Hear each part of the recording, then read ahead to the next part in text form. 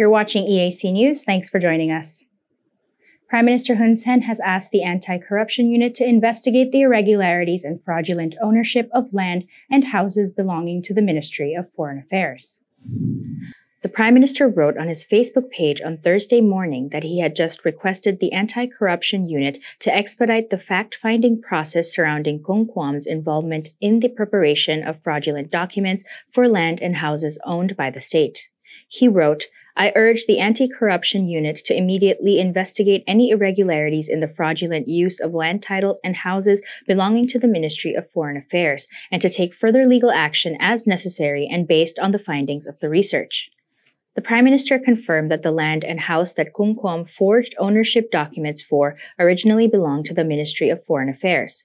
He stressed that this state land and house will not be lost and must be reclaimed by all means in accordance with the legal procedures in force.